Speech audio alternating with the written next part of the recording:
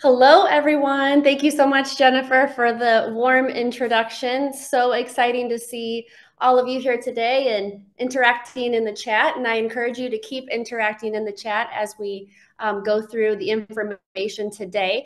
So I am just thrilled to have you here today as we explore this very important aspect of living with vasculitis, and that is grief. Now, when I present this workshop, a lot of people think grief, isn't that something that we talk about at funerals, right? Well, not quite. Grief is something that we all experience in many ways, many different ways, especially when living with a life-changing diagnosis like vasculitis. So grief is, it's not always a fun topic to talk about, but the fact that you're all here today at this workshop really shows that you are strong and you are resilient and open to hearing the information that I have to share. So welcome. First things first, I've got a little disclosure that I'm required to show here. I have no relevant financial or non-financial relationships to disclose. Just a lot of love and appreciation for what the Vasculitis Foundation does for all of us living with vasculitis. So next, I'm going to go over our workshop agenda. So I do have quite a bit of information to share with you all today. So the first thing we're going to do is I'm going to introduce who I am, a little bit more about myself. We're going to understand grief's many forms, how to recognize symptoms, the physical manifestations of grief, and then we've got some self-reflection prompts, embracing what I call your MVP, and applying the 3 H's approach, and then finally community and support. So let me know in the chat if you're excited to get started. First things first is I want to, I think it's important to share who I'm not. I think it's always important to know who you're listening to, but sometimes it's good to know who you're not listening to. So here's a quick rundown of who I'm not. I am not a medical doctor or a licensed therapist. I am also not here to provide medical advice or treatments. I'm sure many of you have heard this before from different presenters. I'm also not someone who claims to have all of the answers or a one-size-fits-all solution. And I firmly believe that if anyone out there, if you come across someone who says that they have a solution to everything, I would advise against that. Because it gets complicated, right? I'm also not someone who dismisses the emotional and the psychological aspects of dealing with vasculitis. And I'm also not someone who underestimates the complexity and the individuality of each person's journey living with vasculitis.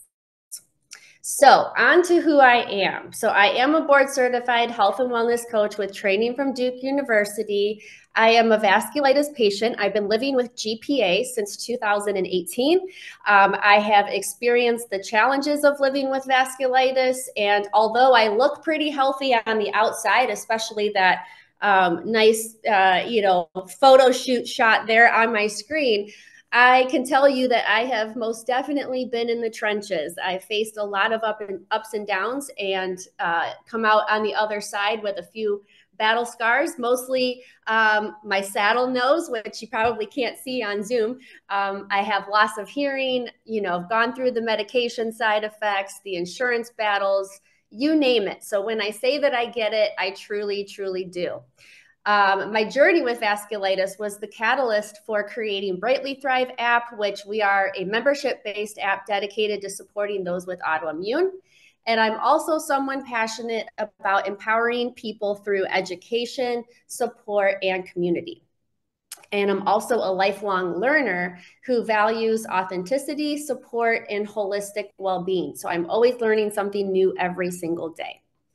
So now let's get into understanding grief's many forms when it comes to vasculitis. So first off, let's define grief in this context. When it comes to vasculitis, it's really about, I would say, mourning the losses that come with being diagnosed with this condition. It's about losing parts of your life that you once held close. And it's perfectly okay to feel this way. Disenfranchised grief, and let me know in the chat if you've heard of this term, disenfranchised grief. This is the type of grief that isn't openly acknowledged or socially validated, or even something that's like publicly talked about. In other words, it's the kind of grief that society typically will overlook, or it doesn't recognize as being this legitimate form of grief. And trust me, it's more common than you think. So we all know that this is a safe space for you to share as much as you're comfortable with. So as I'm going through this list of ways that you can experience grief, let me know in the comments if you've also experienced this too, or have had maybe some different type of loss that you want to share. So first, let's talk about the first one, which is loss of control. So one of the first things that you might feel is this sense of loss of control. Suddenly your body is not doing, what it is supposed to do. This feeling can be incredibly frustrating, right? And even oftentimes people describe as a bit disoriented. The second one is loss of trust in one's body. So this is closely related to, feeling like it's very hard to feel secure and just kind of confident in your daily life. The next one we have is which is the most common one, which is a loss of health and well-being. This is kind of the most obvious loss, right? You find yourself mourning the old health that you maybe once had. You might not be able to do everything you used to love, whether it's running marathons or hiking or even just dancing around in the living room. It's okay to feel sad about these changes. This kind of loss is really profound and can be felt very deeply. Then we have a loss of personal identity. So with these changes, you might feel like you've lost your personal identity. Who are you now with this condition, right? You might feel like even a stranger to yourself. Maybe you're struggling to find, what does my new normal look like? But I do want to point out one thing. I do want you all to remember that your essence, your spirit is still the same. It's all about finding new ways to shine. The next one we have, and this is a pretty difficult one for most people, is loss of relationships.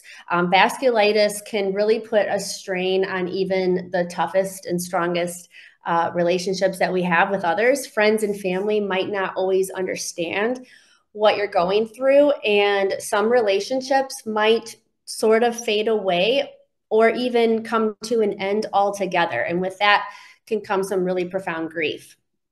And then the last one we have is loss of employment or financial stability. So for some of us, vasculitis might impact our ability to work, or perhaps ability to work in our old professions, which leads to a loss of employment or financial stability. And we all know that that can add a whole new layer of stress and worry. So these are just some of the most common losses when it comes to vasculitis. Of course, there's others, but these are the ones that I chose today to kind of go over. And I see we have a comment here from Lori who says, absolutely, thank you for naming this. I have not heard of the term before. For my friends without a rare disease, they do not get it. Yes, that's why that disenfranchised grief is, it's just so complicated, and it's just very difficult for people to understand. But the good news is coming up here shortly, we're going to talk about ways that you can communicate to your loved ones about how you're feeling and what you're experiencing. So now that we discuss what disenfranchised grief is and why it's significant, I want to move on to recognizing the symptoms. So disenfranchised grief can manifest in many ways that might be different from traditional sadness or mourning. And it's really important to be able to identify these signs in ourselves and others. So the first one we have is feelings of isolation and loneliness. And I think that we collectively could probably agree that we've all felt this way at some point. We might feel cut off from others because they don't understand or acknowledge our grief. This can lead to that deep sense of loneliness. Even you can even be lonely when you are surrounded by other people. Because you just have that feeling that they're not understanding what you're going through, especially with something like vasculitis, which oftentimes is, part of that invisible disease.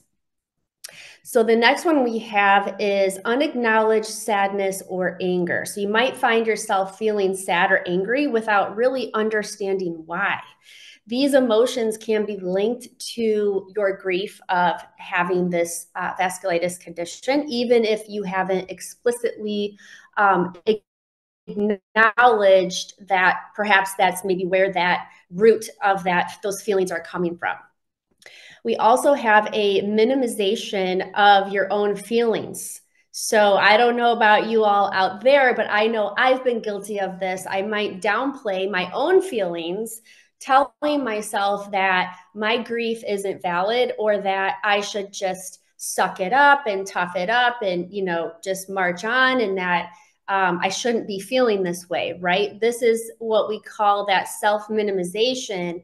And that can really hinder our progress. It can really prevent us from fully processing our emotions. The next one we have is emotional numbness or a detachment. So sometimes to cope with this maybe unrecognized grief, we might become emotionally numb or detached. And this is a way that we use this as a way to sort of protect ourselves from pain. But again, on the flip side, it might make us feel safe in the moment and protect us, but it also makes it incredibly hard to connect with others and to feel a true sense of joy. And the next one we have is a difficulty expressing our grief. So when your grief isn't recognized by others, it can be really challenging to express it openly. You might feel like you've got to keep your feelings to yourself, as I was, mentioning before. And it just makes that process even harder to go through. And then the last one we have is the increased anxiety or even a depression. So unacknowledged grief, if you are not able to make that connection to maybe your diagnosis and your condition, it can contribute to a heightened sense of anxiety or even depression. You'll feel more anxious, you'll feel more sad than usual. And it's really, it's important to recognize these feelings as potential indicators of this disenfranchised grief. So really understanding these symptoms is the first step in towards acknowledging them and then, of course, addressing them. So by recognizing those signs, we can start to really validate our own experiences and seek the support that we need. And this is what I love about the Vasculitis Foundation, is that it's a safe place for us to share our experiences, our stories, and feel seen and heard and supported. And I feel that, people with vasculitis, more than ever, they just need to be recognized, and we need that place to be able to share. I see that Lori says she relates to so much that we're outlining right now. It's so helpful just to have it acknowledged. And yes, I agree. And Carrie says, yes, they don't get that she's immunosuppressed and can't get too close. And so there's a lot of misunderstanding out there, especially with people around us who don't know what we're going through. So we'll talk about ways that we can support that process as well. So next, we want to recognize the physical symptoms. Now, a lot of these physical symptoms are going to overlap with just having vasculitis in itself, right? So the first one is fatigue and exhaustion. So I know I have days where I ebb and flow with fatigue. And that is really one of the most common physical symptoms also of this grief or disenfranchised grief. It's this feeling of complete overwhelming fatigue. You might feel tired all the time, even if you're getting enough sleep.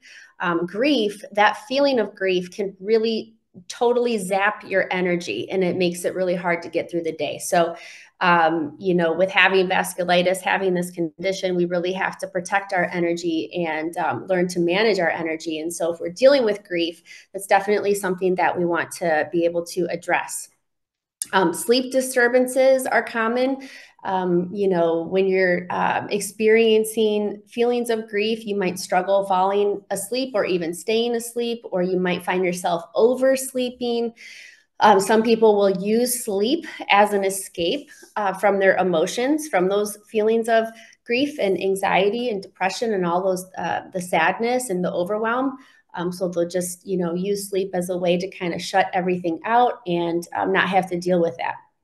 You may have changes in your appetite. You can find yourself maybe overeating or seeking some comfort in food. Others might lose their appetite entirely due to grief, and they struggle to not eat anything at all. And both of these extremes are really common and definitely signs that grief is, taking a toll on your body for sure. The next one we have is headaches and migraines. So stress and emotional strain can lead to frequent headaches, migraines even. They can be persistent, they're debilitating. I suffer from migraines, and it just adds this whole other layer of difficulty to your daily life. So we definitely want to process that disenfranchised grief in healthy ways. Muscle tension and aches. Grief can cause that muscle tension because your nervous system is constantly tight. You're getting those aches and pains throughout your body. You might notice it mostly in your neck or in your shoulders or in your back. And that can be really a physical indication that that manifestation of grief is there, and that stress and that sadness that you're carrying. And then, of course, stomach issues. Grief can affect the digestive system. It can lead to stomach aches or other digestive problems. We often refer to our gut, our stomach, as our second brain because it reacts, so sensitively to emotional stress, right? And grief is a big, big emotional stress. And then, of course, weakened immune system. And I think this is important for all of us, is that having that prolonged grief will weaken our immune system even more, which makes us even more susceptible to illnesses and infections. So if you find yourself getting sick more often, it might be linked to just the emotional toll that the grief is taking on your physical body. And then we have heart palpitations or chest pain. Sometimes really, really intense grief can cause those physical sensations in your chest. These symptoms can be really alarming. So they're often linked to stress and anxiety that come with grief. So it's definitely something to be aware of. Just recognizing all of these different physical symptoms, it just helps us understand that grief and disenfranchised grief is not something that just is isolated to our minds, right? It definitely affects our entire body because we are one whole being and everything is interconnected. So now that we've explored the various forms of grief, both the physical and the emotional manifestations, we're going to switch gears to talk about something a little more uplifting, how we can support ourselves through this process. And it's important to remember that, while grief is a really challenging journey, there are a lot of strategies that we can use to empower ourselves and find strength along the way. A lot of these strategies I personally use, on a regular basis. So I'm excited to share just some of these, practical steps with you. So first and foremost, I want you all to practice self-compassion. I want you to be kind to yourself. Grief is hard. Vasculitis is hard. It is okay to have bad days. You might wake up some mornings feeling like you're ready to conquer the world. And other days, it's going to be a struggle just to get out of bed. And that's perfectly okay. Practicing self-compassion means that you're giving yourself permission to feel every single emotion, every high and low, without any judgment. It's really about acknowledging what you're going through, that it's tough, and it's so normal to have almost like a roller coaster, range of emotions, from sadness to anger to confusion to fear. I think that we have all experienced those at some point or another. So one tactic that I like to use is, I want you to imagine how you would respond to a dear friend who is going through a similar situation. You probably wouldn't tell your dear friend to just get over it or stop being sad, right? Instead, you would offer them words of comfort and understanding, and you would offer them some patience. You would listen to them without trying to fix their problems, or you would offer them this safe space for them to express their feelings. So I want you to now become your best friend. And I want you to try to turn that same kindness and understanding towards yourself. So when you catch yourself being overly critical or harsh, and this is something that I practice every day, because those thoughts in our mind, those thoughts are powerful and they creep up. And those, critical thoughts will creep into my mind sometimes. And I'll say, okay, would I say this to my best friend? If the answer is no, then I reconsider, why am I saying this to myself, right? It's all about giving yourself that grace to grieve and that permission to really heal yourself at your own pace.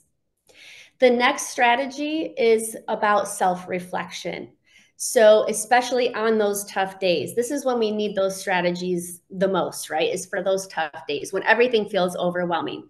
So self-reflection is a really powerful tool to help us navigate emotions and find sort of a sense of balance. So I want to share with you some journal prompts, or I also love to call these mind tools. These are just to help guide you through challenging moments. Some of you may already be have an active, journal practice. If you do, I'd love to know in the chat if you're currently journaling. Some of you may find journaling challenging, and some people will like to record themselves into a recorder as a way of kind of mind dumping the feelings that they're feeling, and that's okay too. Some people just like to sit in silence and sort of think about these journaling prompts and kind of process things on their own, kind of in a silent way. There's no, right or wrong way to really go about journaling prompts. So here is the first one, and that is, what is something I am thankful for right now in this moment? So can you think of 3 things that you're grateful for? Doesn't have to be super huge, doesn't have to be, something that is monumental or anything like that. It can simply be, I'm grateful for being able to look out the window and see the sun shining, right? Or I'm grateful that I was able to get out of bed this morning and, get dressed and feel good about myself. The next prompt is, what do I need in this moment to feel supported? So I really like this prompt because this really, identifies what is it that I really need. It's just a really good prompt to be able to identify that, what is my need, and then how am I going to go to get, who or where am I going to go to get this need and get this need fulfilled and feel supported. The next one is, how can I be kinder to myself? So I really like this one as well. Reflecting on ways that you can show yourself kindness. It might be through, some positive self-talk, maybe some time for some self-care. Maybe showing yourself some kindness is just being gentle with yourself. I think that can make such a big difference in how we handle the tough days. If we just say to ourselves, hey, I'm having a tough day, and it's okay. It's okay. I don't have to try to change my feelings. I don't have to try to, talk myself out of feeling this way. I can simply just feel this way and let those emotions come. The next one is, what small steps can I take to nurture my well-being? So think about, I really like micro steps. So these are like micro actions. These are just little ways that we can nurture our well-being. So things like taking a short walk, maybe it's, preparing a healthy meal, or even just taking a time out and just taking, some deep breaths, right? Just to kind of recenter ourselves. These little tiny micro actions, those small steps really help to add up and make us feel more in control. The next prompt I have is, who can I reach out to for support or comfort? So really think about, identify who is that person that you talk to, whether it's a friend or a family member or a partner, support group. Reaching out for support is going to provide you the comfort and remind you that you're not alone in this journey, which is so important. And that also creates that sense of safety with us. And not just a mental safety, but it lets our bodies know that we are safe. It sends a signal to our nervous system that, hey, I can take a few breaths. I have someone that I can reach out to, and I'm safe. The next one is, what is one positive thing I can focus on today? So if you're having a really, really tough day, this could be something so small, like, I, was able to get up and enjoy a cup of tea today, or I, am going to appreciate the sunset tonight, right? Focusing on a little positive moment will really help to shift your perspective and gives you that little boost in your mood. And then the last one is, have I shown resilience in the past, and how can I apply this now? So I really love this prompt because it forces us to sort of look back on our past experiences and where we've demonstrated resilience. And I know we all have. So remembering how we have overcome challenges before, it sends a signal to our brain. It gives us that strength and that confidence to face whatever challenging thing we're facing on that tough day. Think about those strategies that helped you and how you can use those now. So those are my favorite self-reflection journal prompts. You are free to take a screenshot of those or snap a picture with your phone and use those, however you want to use them. I see some people in the chat. Jenny says she's recently began art journaling as a part of her healing process. And I see that Liz is using a Clever Fox self-care journal, which she finds really useful, focusing on what she's grateful for and self-act cares that she does every day. I really like that. I'm going to definitely have to look up that journal. That sounds really super neat. Thank you for sharing that. And Deborah says, what makes this stuff such a tough journey is that grief is renewed every day. It's not something that's fixed at one point and goes away. That's such a very important point to make, Deborah. For herself, she says there's been so much loss and continued illness and side effects and, the medications and all of those things. It really does take a big drain. She says she uses a lot of the techniques, but the loss of mobility and the job and ability to travel, it does get overwhelming, Deborah. I have been there, and it is not an easy journey, but yes, gratitude is our friend. It's really, really hard to be fearful and to be overwhelmed when you're in a state of gratitude. Like those things can't coexist, right? So it's almost like gratitude, it really becomes your superpower. All right, so now I want to talk about how you can become your own MVP. And no, I'm not talking about most valuable player, although I would say all of us here are the most valuable players. We're definitely champions in our own right. But I'm talking about mindfulness and visualization and purpose. So these three practices can be kind of those secret weapons to finding peace and balance amidst all of the roller coaster challenges that we all go through. So mindfulness is simply being present in the moment. It is all about being fully engaged in whatever you're doing at the moment. It is like giving your brain a little vacation from the stresses and the worries. And I think people think mindfulness, we hear a lot about mindfulness now, right? It's becoming much, much more mainstream. It used to be, only the Buddhist monks would sit cross-legged on a mountaintop to practice mindfulness. But now we're realizing that this is an everyday practice that we can adopt. So simply focusing on our breath, noticing the sensations that are happening in our physical body, listening to sounds around us. These are all mindfulness practices. It's all about tuning into the here and the now, which can really help calm your mind and reduce stress. Now, visualization, it might sound a little woo-woo to some people, but this is really just a simple practice where you just picture some positive outcomes, close your eyes, imagine a positive outcome for a situation that you're facing, see it in detail, see the sights and the sounds and the feelings that it brings. And just this visualization practice can really boost your mood. It increases a lot of motivation within you, and it just makes you feel more in control. And it's another great way to just give your mind a break from negative thoughts. And sometimes we'll have clients who say, well, you know, I can't visualize the future. I can't visualize myself in this state. And I will often tell them to think about one of your most happiest times or one of your greatest memories. And you can even go back to that moment and use that as your visualization practice. And that's a really great way to put your mind at ease.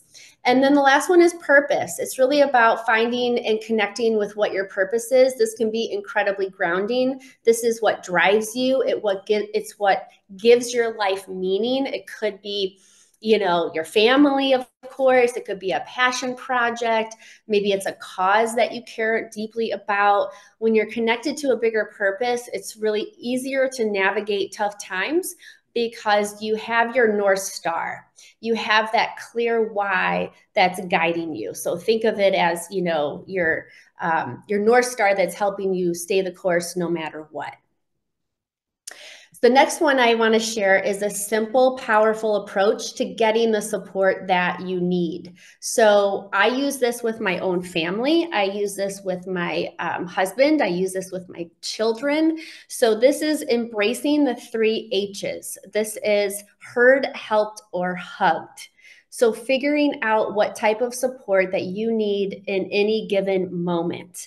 Do I want to be heard? Sometimes you just need someone to listen to you. You don't want advice or solutions, right? I know I've been there where I just want to be heard. I don't want anyone to try to solve my problem. I just want to express my feelings and I want someone to validate them. So the next time you're talking to a family member or a friend, you can try saying something like, I don't need you to try to fix this for me. I just really, really want you to listen to me.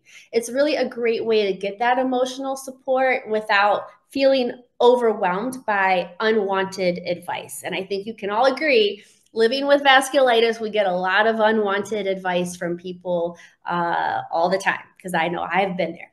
The next one is, do I want to be helped? So there are going to be times when you actually need assistance, right? You need like practical, tangible help, whether it's maybe you need help running an errand or maybe finding some resources. Asking for help can really help to lighten your load. So if you're feeling overwhelmed, communicate clearly to others that, hey, I could really use some help. Would you mind helping me with this? And I promise you that people are oftentimes more willing to assist. They just need to know that we need the help. And I think a lot of times too, this can be difficult for women because we tend to take on a lot and we feel guilty if we need to ask for help. But I want us all to practice that permission of allowing ourselves to ask for the help. And then the last one is, do I want to be hugged? And this is just the power of, you know, a good hug from one of your loved ones. It can be incredibly comforting.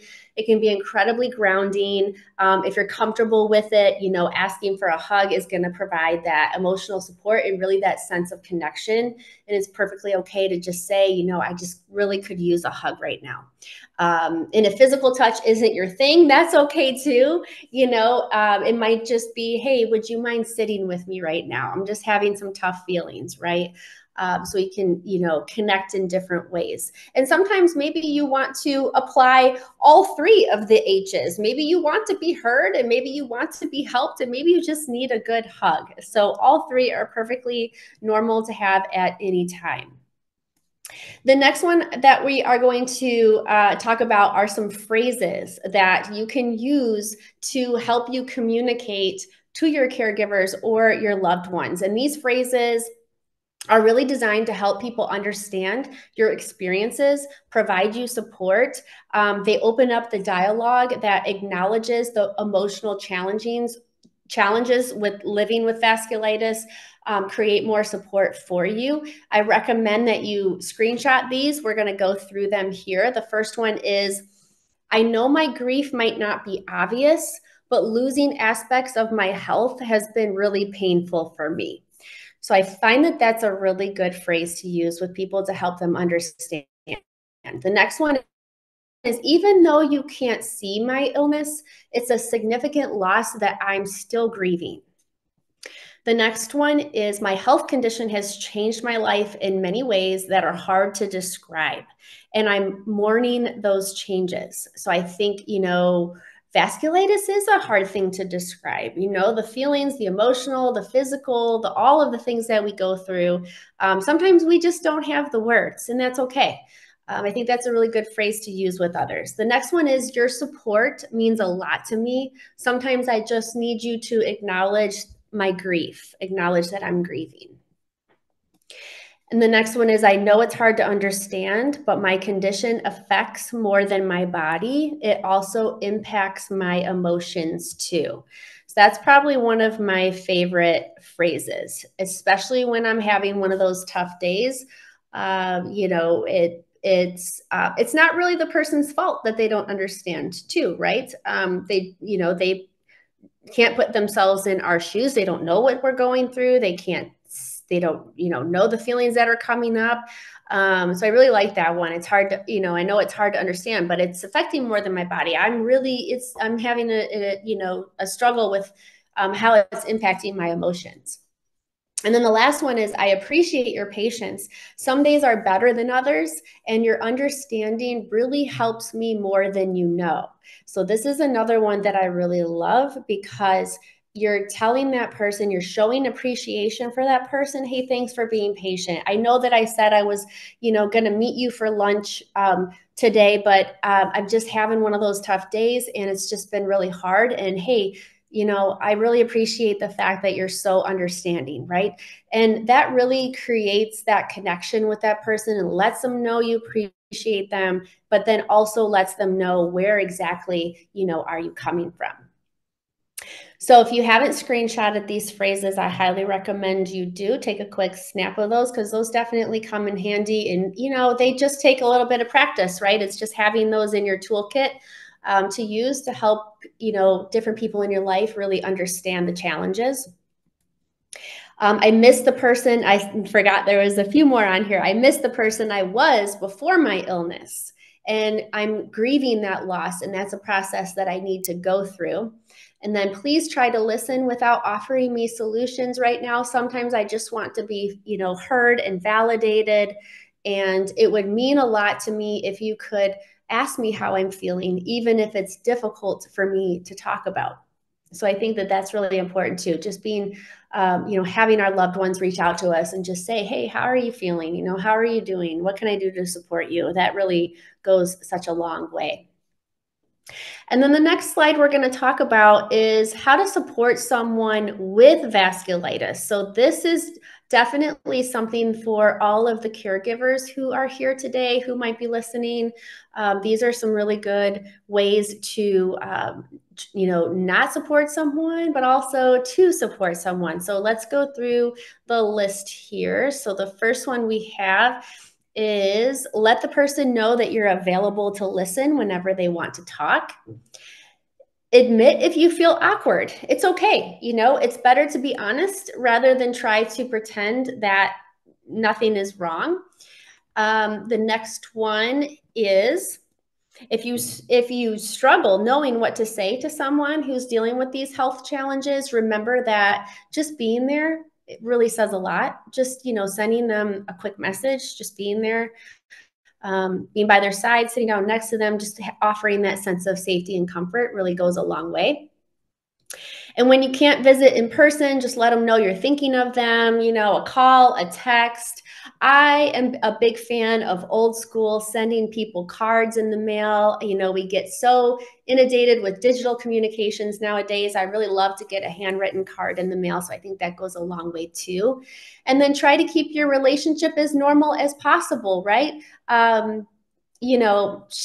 Share a joke or two. You can laugh with your loved one who's dealing with this condition. You can kind of lighten the load for them. And then I want to also kind of go over some of the don'ts. Try not to tell the person how they feel or compare their situation to someone else's. I've had this happen to me before. I don't know if any of you out there have also had this happen to you. It can be really, really hurtful. It can be really dismissing. Everyone's circumstances are unique, as we know.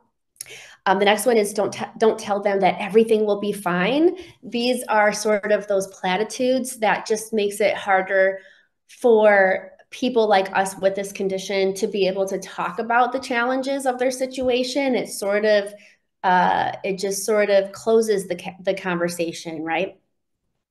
And then the next one here is try not to say, oh, stay positive or look on the bright side, right? Rather than, pressuring them to behave in a certain way. Just make it clear, like, hey, you are free to express however you feel today, even if you just want to vent, you want to be heard. You can offer that support to them without trying to change the way that they feel. And if they feel sad, it's okay. If they feel angry, it's okay. If they're frustrated, it's okay. Emotions and feelings are neither good or bad, right? They just are. It's almost look at feelings as neutral. Feeling angry is not a bad thing. We as humans, we have anger in ourselves. Those feelings wouldn't exist if they weren't meant to be, right? It's all about processing them in healthy ways and having that really solid support system there that you can lean on. So I see some people in the chat as well. Lori says, don't start a sentence with at least. Yes, we definitely don't want to start sentences with at least, because that just immediately dismisses, anything that the person really has said. And I actually had a doctor say that to me once, who, said, well, at least you don't have cancer.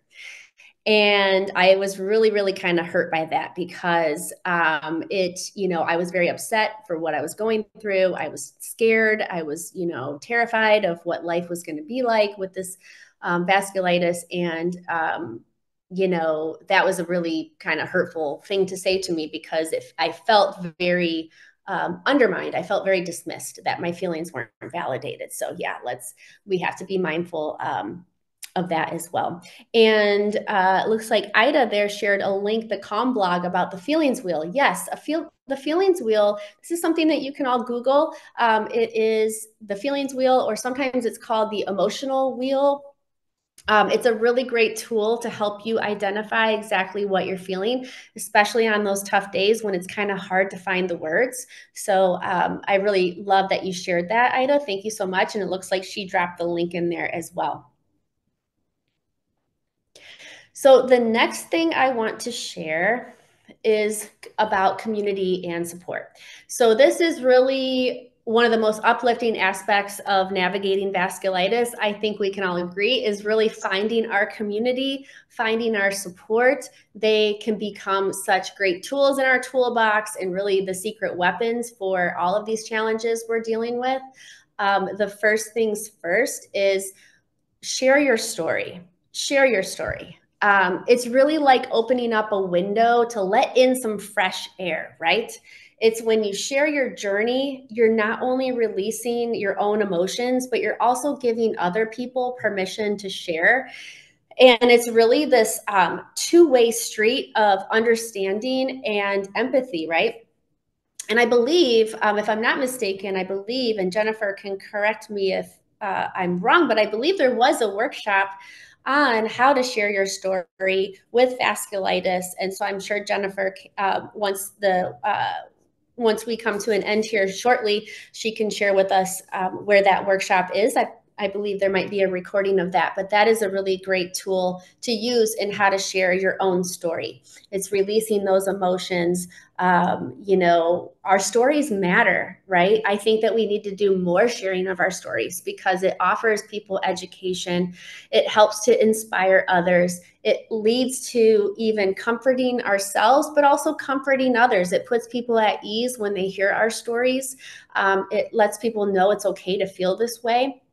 So whether you write in a blog or you join, a support group like they offer at the Vasculitis Foundation here for all of us, or simply just talking to a friend, please don't underestimate the power of your own voice. It's really, really powerful. The next one is just simply find your tribe, find your community, find your people. These are people that just get it. They understand what you're going through. They've been there before. Again, organizations like the Vasculitis Foundation are really amazing places to start. Lots of resources, support groups, and just networks of people who know exactly what it's like living with vasculitis. And, support groups, I would say to lean on them, whether it's online or, an online community or a support group locally.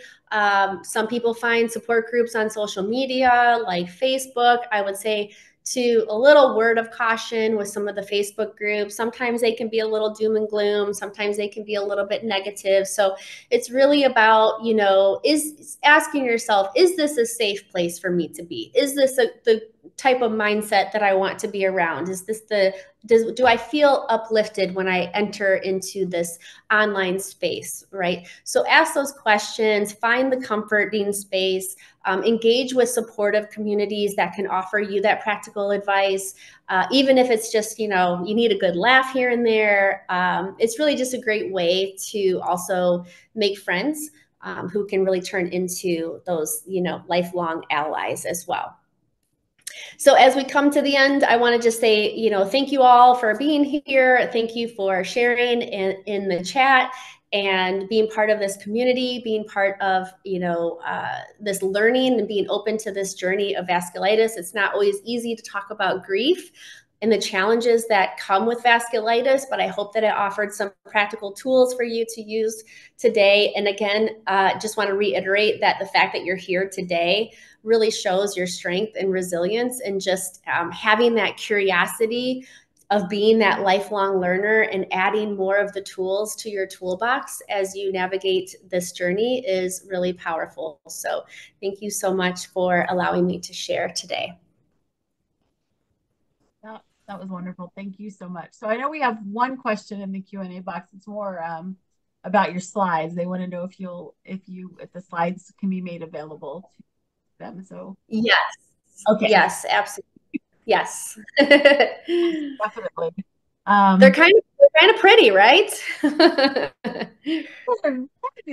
thought when I created the slides, I thought, okay, what's a really good color that's not, grief is such a hard topic. I thought, well, let's make them pink and yellow and bright colors. Definitely. And yes, someone asked if there's going to be a recording. Yes, this will be recorded. This has been recorded. Will be would be kind of bad, right? It's too late for that.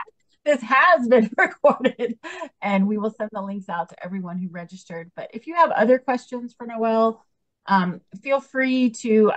It's a fairly small group, so if you want to just even unmute and ask a question, that is fine with us as well. This is more interactive maybe than other webinars, or you can definitely pop it in the Q&A box. Yeah.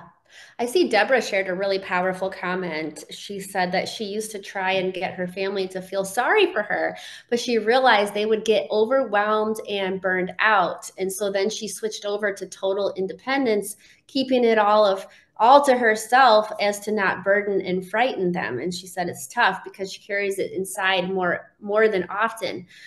So reading the Facebook groups really helps through a lot of those feelings as well. So yeah, just finding that good community of people who understand. And, hopefully, Deborah, I was able to share some tools and just some phrases to use with your loved ones to kind of help them, understand what you're going through.